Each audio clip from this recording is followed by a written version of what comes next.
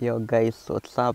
What's up Kenya? I want you to listen in to why Kenya right now is having to pay huge taxes, why we are currently in a tax mess, why our country right now cannot, our constitution requires that we don't have someone's face on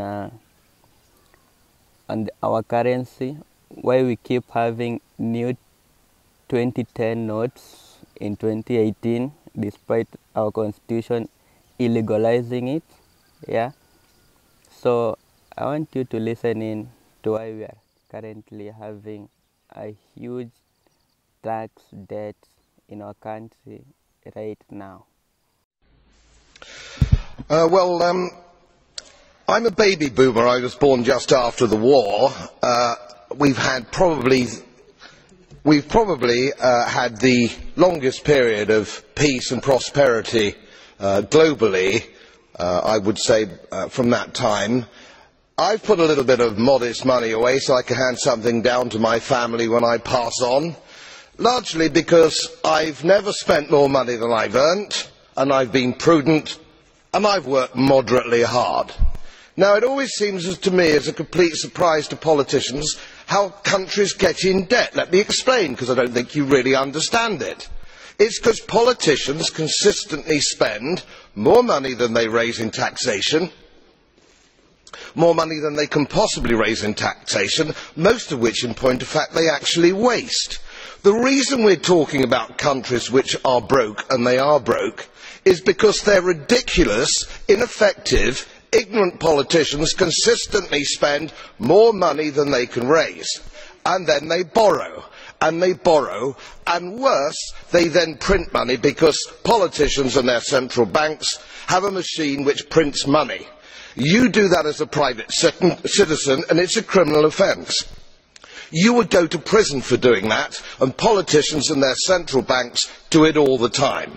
Let me explain to you that these countries are broke, and they're broke because of their own stupid leadership and politicians, and it's immoral to ask ordinary taxpayers of any country to pick up the tab for failed politicians and failed banks. They are defaulted, they're broke. For God's sake, let's all of us admit it. Chinese now give developing countries huge debts, and they're giving countries of their own interest huge debts. Whether we like it or not, we have got to pay. And if you check, the countries which they are giving loans to are now in crisis. Is it a coincidence that all countries that China is giving loans to suddenly have economic crisis? Think about it. Like, why should someone give you a loan, then immediately your country starts having problems? What is the motive behind huge debts that Chinese is giving to the developing African countries? Yes, they know they cannot pay. For example, South Africa, Chinese give South Africa a huge debt. Kenya right now we are in crisis. Nigeria too.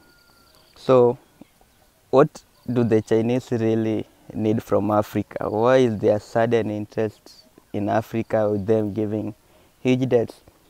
Leave alone Chinese having huge population. We all know that they are also trying to decrease their population by sending some of their people to Africa. Yeah, they have billions of people of Chinese.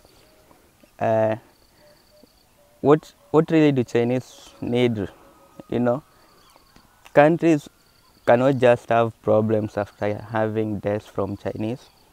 Like, we know countries have lost their geographical area to Chinese.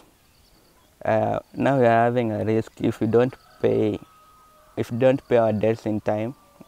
We are highly likely to lose. Sad to say, Mombasa. We are highly at risk to lose Turkana to the debts. I don't know if the president really knows that. So we are going to have huge uh, huge burden of having to pay tax even with the 8% tax increase. Unfortunately, that's the president we all voted for, so we have to pay the debts in huge time. So there's no